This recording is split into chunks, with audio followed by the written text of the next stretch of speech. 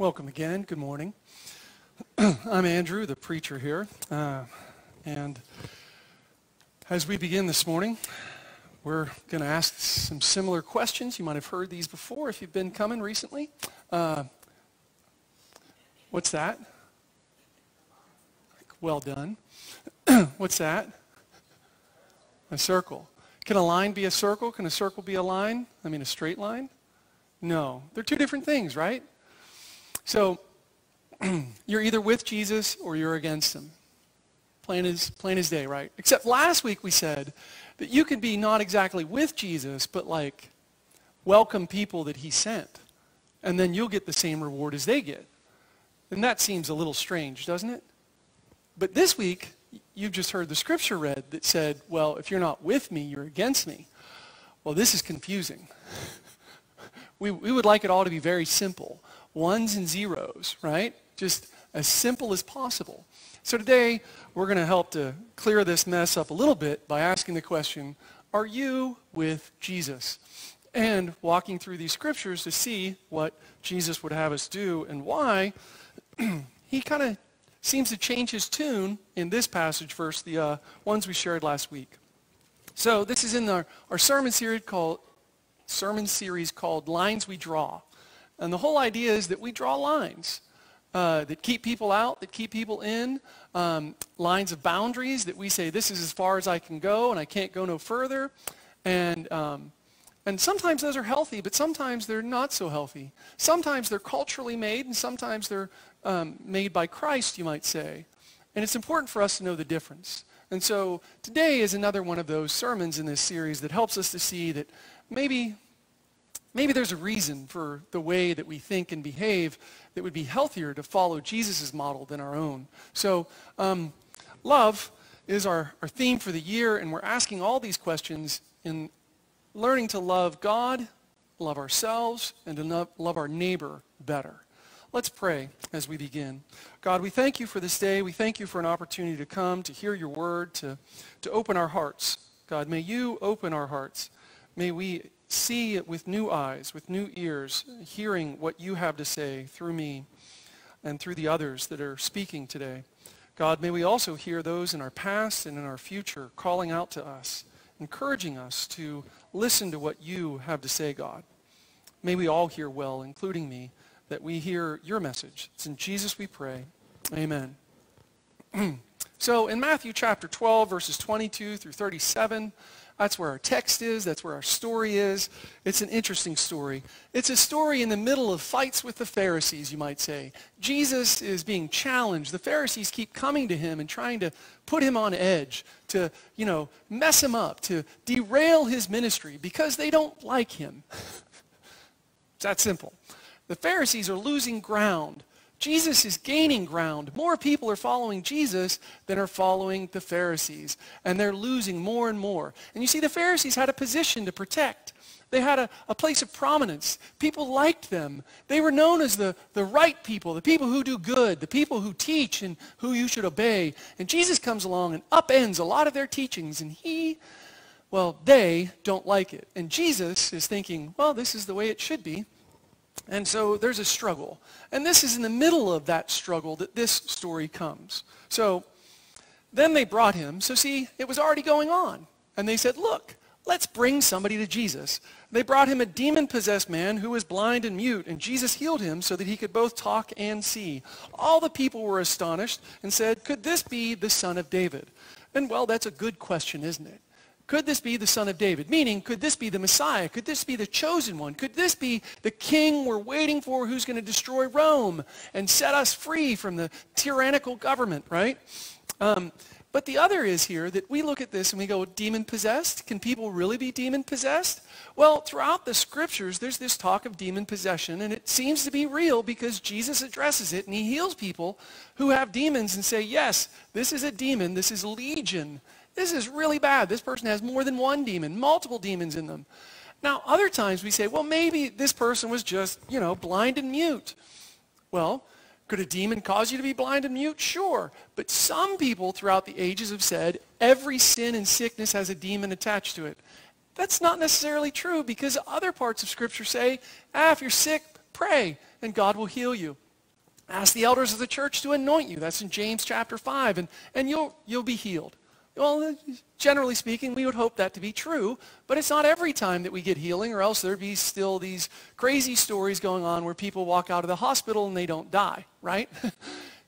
We don't hear that so much. So it's not the same kind of miraculous healing that we would hope for, but sometimes God still works like this, right? But, so all the people are asking, is this the son of David? Well, the Pharisees heard this and they said, it is only by Beelzebul, the prince of demons, that this man drives out demons. This fellow drives out demons. He says, he's doing it by Satan's power. Because Beelzebul is like Lord of the Flies. You remember that book from middle school maybe? That's an awful book. And actually, just so you're aware, there were many, not many, there's a story, I should say. There's other stories too. But one story that I've heard that says culture won't go to the most evil place every single time, especially when young boys are involved. Because there was a group of young boys that set sail for fun, and they got lost on a deserted island. And you know what happened? A year later, somebody came and found them. They were all fit and healthy and alive, and they didn't devolve into that culture of evil that the Lord of the Flies did, that book, okay? So that was somebody's fanciful imagination running off. The average young boys that are well-mannered are going to stay well-mannered on a deserted island with nobody around. They're going to learn how to plant crops and take care of themselves and then be rescued a year later. But anyways, or maybe much, much later. But anyways, this whole idea of the Satan, the accuser, is Beelzebul, the one who is bad, who is evil.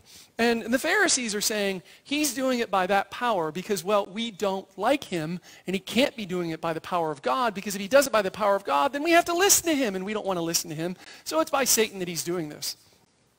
Jesus knew their thoughts because he didn't hear them directly, but it was a murmur going through the crowd. But he also knew what they were thinking, and he said to them, every kingdom divided against itself will be ruined, and every city or household divided against itself will not stand. What kind of division are we talking about? Does this division mean that you and I don't agree on the color of the carpet? Or does this division mean something more like we don't agree on who God is? And really and truly, it's the latter.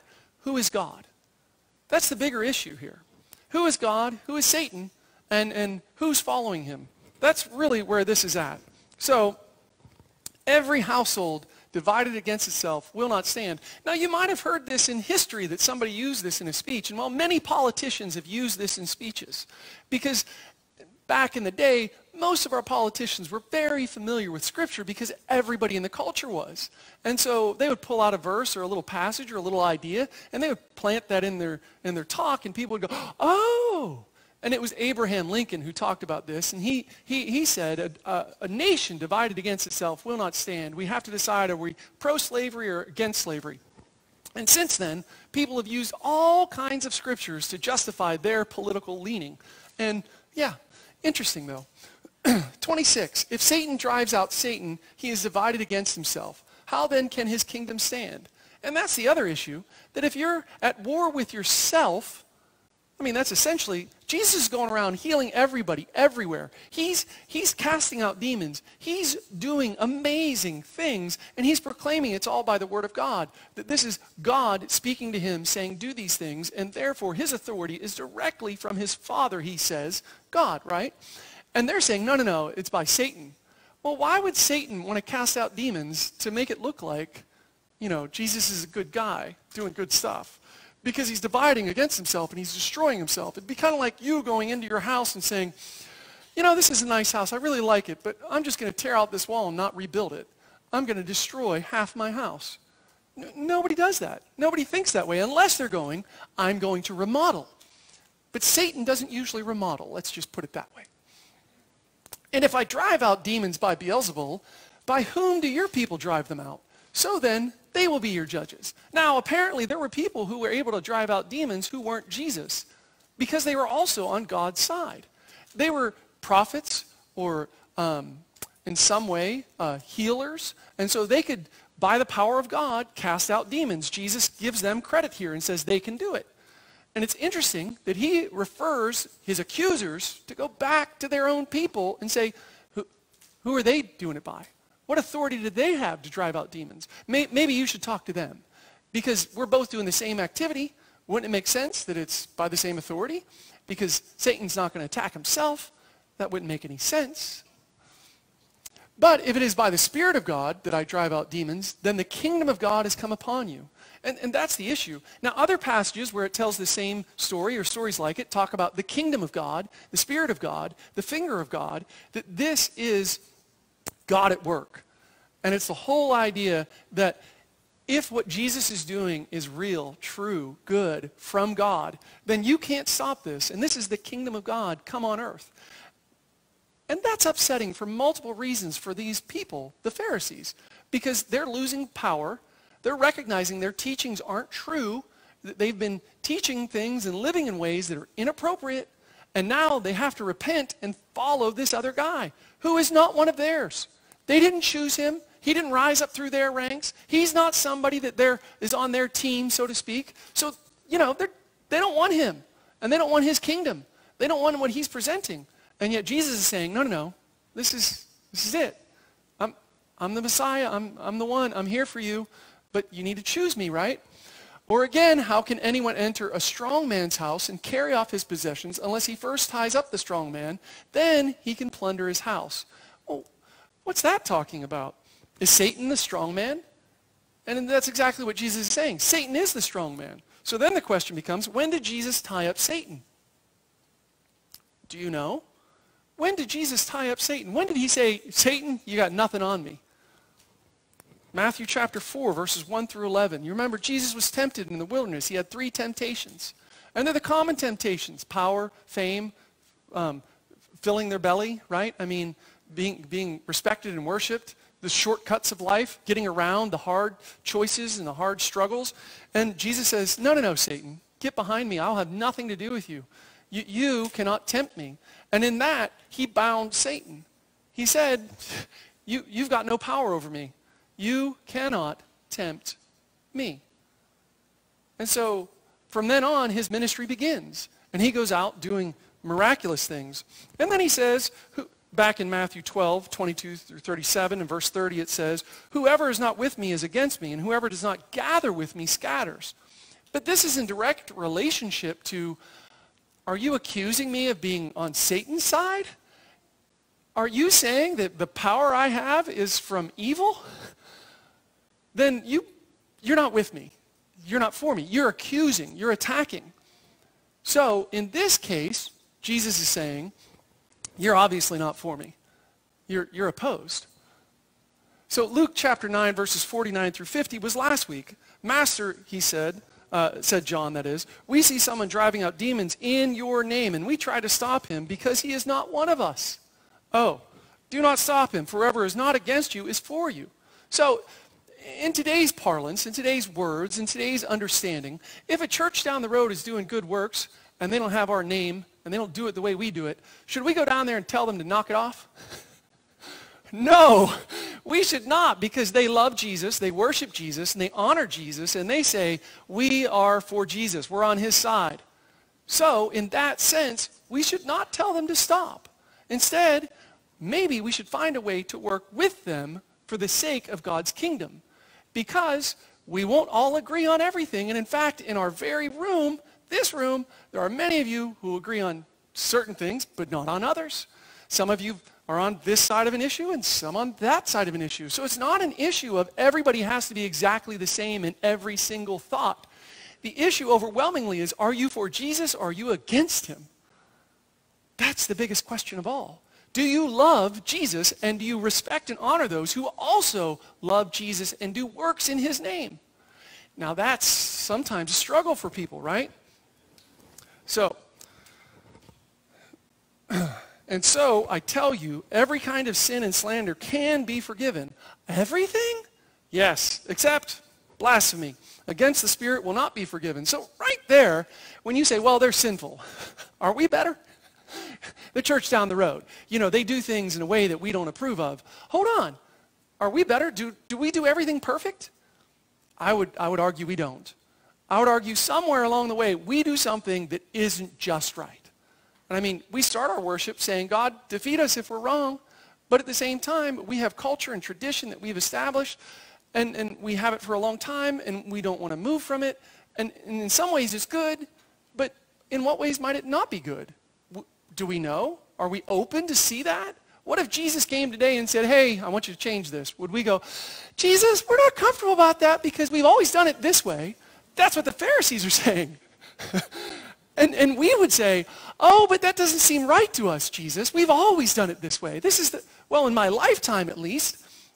And then if you go back and study the history of our churches, and you go back and study the history of the greater church, you can see that it's been done many ways in various times. And it's a cultural issue that over generations it changes and it morphs and it's different. So I think the idea here is overwhelmingly that we need to be gracious to people who we disagree with about things that aren't Jesus. But we need to be really firm on Jesus. Because Jesus is what unites us. Not that you agree with me about the color of the carpet or exactly whether the communion should be served in little cups or one cup or whether it should be wine or not wine. All of that is not as important as, do you love Jesus?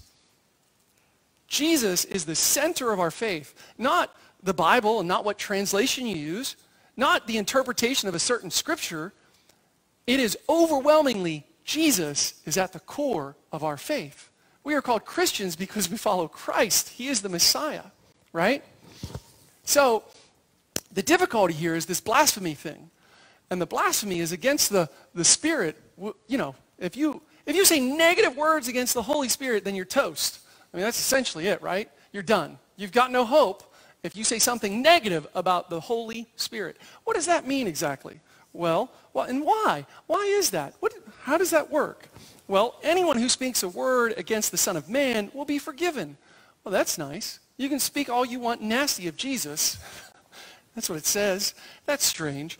But anyone who speaks against the Holy Spirit will not be forgiven, either in this age or in the age to come. Why is that? What's the specialty about the Holy Spirit? Well, the Holy Spirit is the one on whom Jesus depends. Jesus' entire life as a human, as a man, as, well, he is the Son of God, but there's this dual nature to him, right? He's the Son of God, but he's also a human man. And remember that passage, I think it was in Philippians chapter 2, it says, he gave up everything that heaven had to offer and came to earth and became as a man, as a slave, as a human. He came to be one of us to help us see you too can live a life worthy of God. And that he really wants you to also know that you can be forgiven because he has defeated Satan and sin and death. And he's come out the other side and said, look, life. And he's done that by the power of the Holy Spirit because it's the Spirit that anointed him at his baptism. It's the Spirit who empowered him to speak all the words he spoke and do all the miracles he did. And if you say anything about the Holy Spirit, that's also from John, I think it's chapter 16, verses 8, 9, and 10, that say it's the Holy Spirit's job to convict you and to call you to Christ. And so if you are convicted and called to Christ, yet you say the Holy Spirit, yes, man, you're going to have some problems because you've just defeated the power which enables you to be forgiven and to live a godly life and to walk with Jesus. So you don't want to do that. You don't want to speak ill of that Spirit. But the other is, let's back up, but the other is the Son of Man. This is Jesus who's speaking to people who are contemporaries of him, who are right there in front of him, and he's saying to them, I get it. You look at this body and you think you're just a man. Don't think you're the Messiah. You're just a man. You are not the Son of God. You're just a man. You are not God. Do not call God your Father. He is our Father. And even then, in the Jewish faith, it's rare to call God Father. It's very rare to call God Father because that is a special designation. So Jesus claiming all of this and saying all of this, he can understand that somebody would go, Jesus, we don't know about you. And keep in mind, very soon, he's going to be welcomed into Jerusalem with worship and all kinds of amazing things. But then, not too many days later, is killed on a cross with everyone chanting, crucify him, crucify him, crucify him. If they can't be forgiven for yelling, crucify him, then who's coming to faith? The world was opposed to him at his death. So, anyone speaks a word against the Son of Man will be forgiven, but anyone who speaks against the Holy Spirit will not be forgiven, either in this age or in the age to come. Make a tree good and its fruit will be good, or make a tree bad and its fruit will be bad, for a tree is recognized by its fruit. And this is saying, in essence, the Holy Spirit is the life-giving force of that tree. If that tree is good, then it has the Holy Spirit and it's growing healthy, good fruit. Otherwise, it's bad. You brood of vipers. That's pretty nasty. We wouldn't think that's all that bad, but I mean, a bunch of snakes, they're unclean. They're associated with Satan in the garden, right? I mean, calling them a whole bunch of them, oh, that's bad. How can you who are evil say anything good? And you're nasty people. That's what Jesus is saying. You're a bunch of gross people. For the mouth speaks what the heart is full of. Here you are accusing me of this. Where's that coming from? It's coming from your heart. A good man brings out good things out of the good stored up in him, and an evil man brings evil things out of the evil stored up in him. So, you know, it's kind of like, what comes out of your mouth every day? What, are you blessing people or cursing people on a regular basis? When somebody cuts you off or does something to you that upsets you, do you immediately fly off the handle and call down curses on them, or just flat out use nasty words to speak of them, or in your heart have all kinds of bitterness towards them? Or do you say, God, forgive them? Maybe they're not in a good mood today. God, help them to think differently of me and of this situation. God, may you bless them and help them to see clearly what's going on, and that I was unintentional in this. I didn't do this on purpose. Verse 36, but I tell you that everyone will have to give an account on the day of judgment for every empty word they've spoken. Every empty word. What is an empty word? What is an empty word? A word that, well, it's negative, it's harsh, condescending. It's just talking to talk, maybe. Or it's a vaporous word. It's a word that doesn't have really any meaning. It's not building up anyone. It's not helping anyone. I don't know this, but if every single word I'm going to be judged for, that's a whole lot of words. I do a lot of talking. And not just here. I generally talk. I'm a talker. If you hang out with me, we're going to have a conversation, right? And how many of those words are words that didn't need to be said, that are gossip, slander, negative? How many of those words are unkind, unloving? How many of those words are void of life and the Spirit of God? That's a good question to ask on a regular basis. Are my words God's words? Are they motivated by the Holy Spirit? Are the words that come out of my mouth, are they good, godly, holy? That's a challenging message there. I don't know. For by your words you will be acquitted, and by your words you will be condemned. That's a powerful scripture right there. That's a powerful idea. Think about this. You don't want me to judge you, right? And I don't want you to judge me. I want God to judge me. What if God used the Ten Commandments to judge us? Like, okay, what if we use the Sermon on the Mount, because that's kind of the Ten Commandments updated by Jesus. Well, I like that. That's a good option. But what about this? You know, my standard is different than that. But what if God just uses my standard? When I judge other people and say, what are you doing? Why do you think? And how are you cutting in front of me? And why are you saying that? And how dare you get loud in my face? What if all those times I called out judgments on others, we just turn those right back around to me? And God goes, well, you've said all these things in judgment of others. Let's just use those to judge you. Man, I'd fail that miserably. How about you? I don't live up to my own words. That's pretty awful, isn't it? That puts me in a desperate place. My own words are going to condemn me. Oh, unless my own words are speaking the love of God and saying, you know, we all make these mistakes. You know, yes, I've done that. What if I'm confessing and if I'm forgiving, and if I'm extending forgiveness and grace and I'm blessing others, yeah, sure, I mess up sometimes, but my overwhelming presentation is one of, God, I'm for you, and I want you to be for me, and God, I'm for others, and I want you to be for them too. I think that would put us in a good place. But again, can I save myself? No. Jesus, the Son of God, the Messiah, he's the one who saves us. It's by his words that we have life. And so when my words become his words, that's something powerful, right?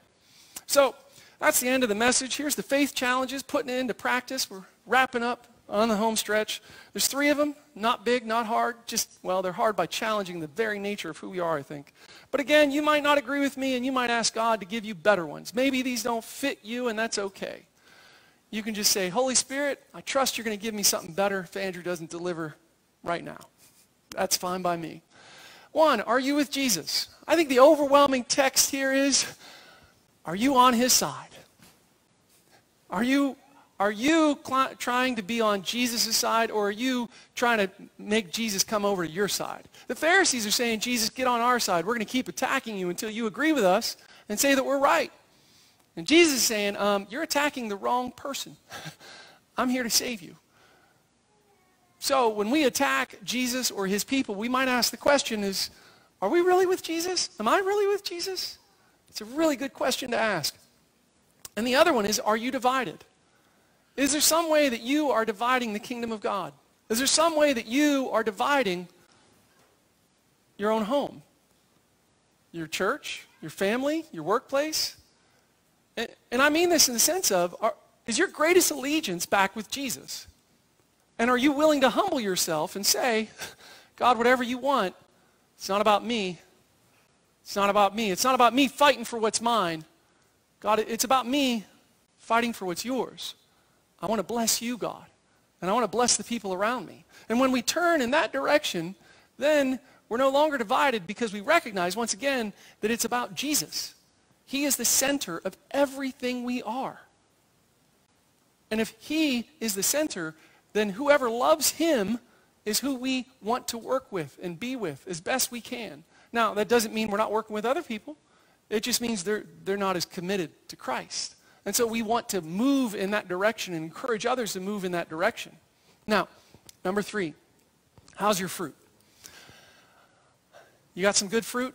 You got some good words? You got some good things happening in your life? Are you moving towards Christ, and can others see it? Do they look at you and say, ha, that person follows Jesus? How can I know? You can tell by your words, by your actions, by the way that you bless others and not curse them constantly, by the way you're more generous, by the way you're kind, by the way you're modeling humility and repentance and forgiveness, by the way your life is just lived. People can look at you and go, you've got to be a follower of Jesus. You've got the fruit. And we can also do that with the church down the road. Are they making people are they helping people love Jesus better? Yeah, we don't agree about a ton of stuff, but do people who worship there, are they growing in their love for Jesus? Are they following Jesus? Then maybe they're doing something right. Maybe we don't agree about a few things, but maybe God will bless them too. And maybe we should pray for their blessing. And maybe we should ask them to pray for our blessing. Maybe we should focus more on Jesus than a whole bunch of other issues out there. And say, is Jesus at the center of your life? And praise God. Let's go towards that. Because as we do that, all the other stuff will fall off. So now you know, there they are. 1, 2, 3. Are you with Jesus? Are you divided? How's your fruit? You want to walk it out. You want people to see it. You want people to know it.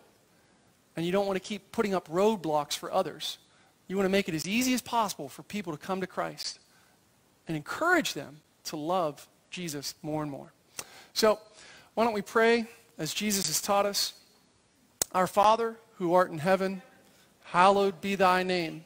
Thy kingdom come, thy will be done, on earth as it is in heaven. Give us this day our daily bread, and forgive us our debts as we forgive those indebted to us. and lead us not into temptation, but deliver us from evil. Father, as we continue to pray, we ask that you would transform our hearts and our minds into those of your Spirit.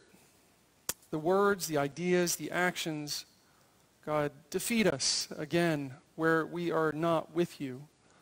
Defeat us where we establish roadblocks and difficulties for others to come to faith.